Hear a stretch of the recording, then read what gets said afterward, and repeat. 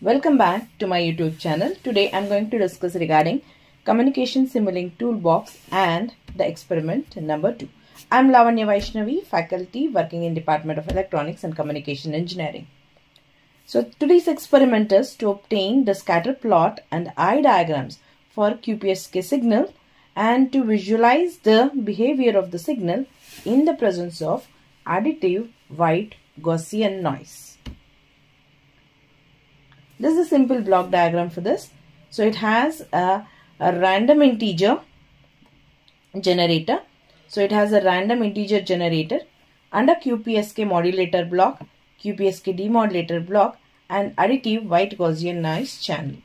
So we need a constellation diagram to visualize the scatter plot and eye diagram plots to verify the eye diagrams, and finally a scope, that is oscilloscope, to see the input and output signal.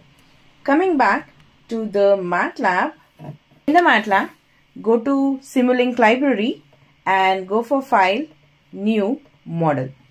In the new model, I'm going to add all the required required blocks for our experiment.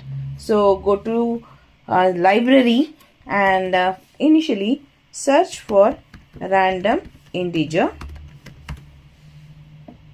So here is a random integer, right click and add to untitled one.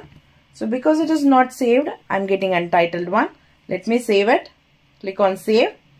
This is QPSK.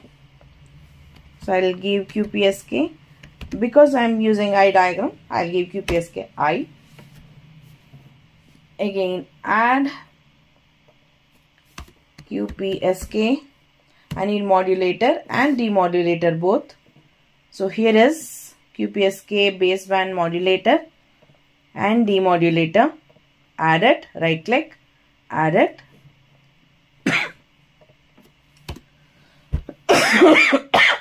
Finally, the additive white Gaussian noise. Right click, add it, and I need scope.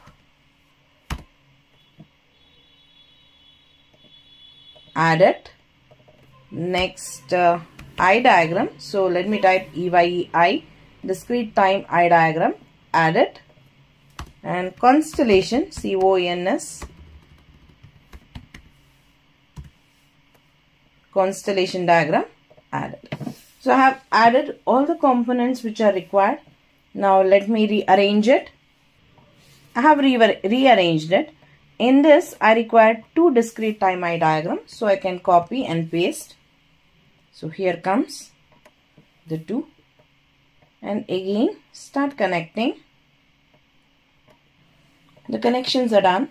Now let me change the parameters for random integer, but because it is QPSK, again I'll give 4, and modulator, let it be gray integer pi by 4. Demodulator, I'll have the same parameters, integer gray pi by 4, and additive white Gaussian noise, I'll change it to signal to noise ratio, and SNR, let it be 10. And finally the scope. So to handle the scope, run first.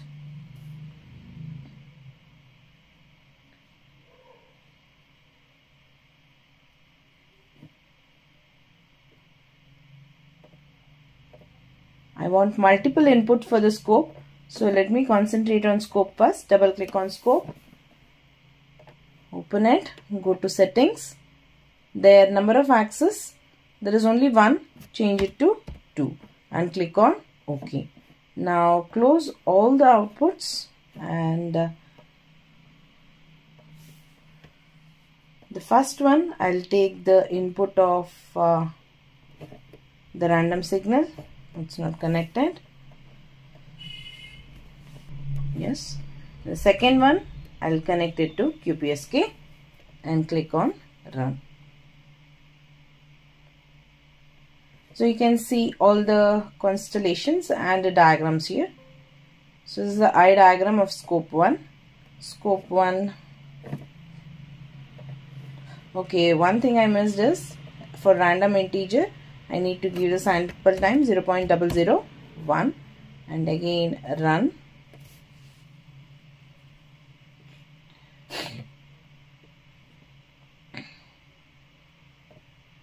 So this is the eye diagram of input QPSK. Close it. So this is the eye diagram for demodulated signal QPSK. Yes. And constellation diagram. Here you can see only one dot. You can see the yellow dot here.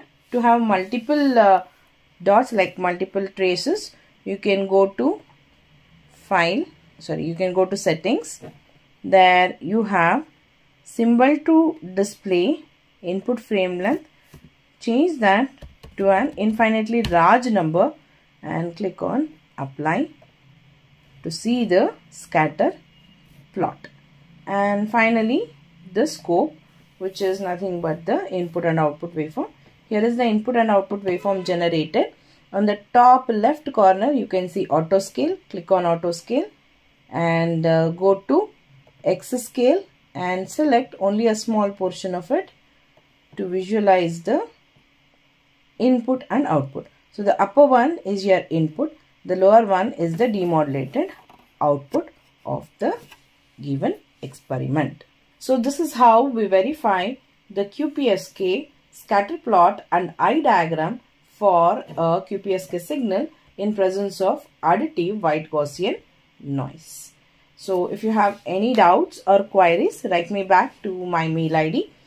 Please like the video, share with your friends, and don't forget to subscribe to my channel. Thank you.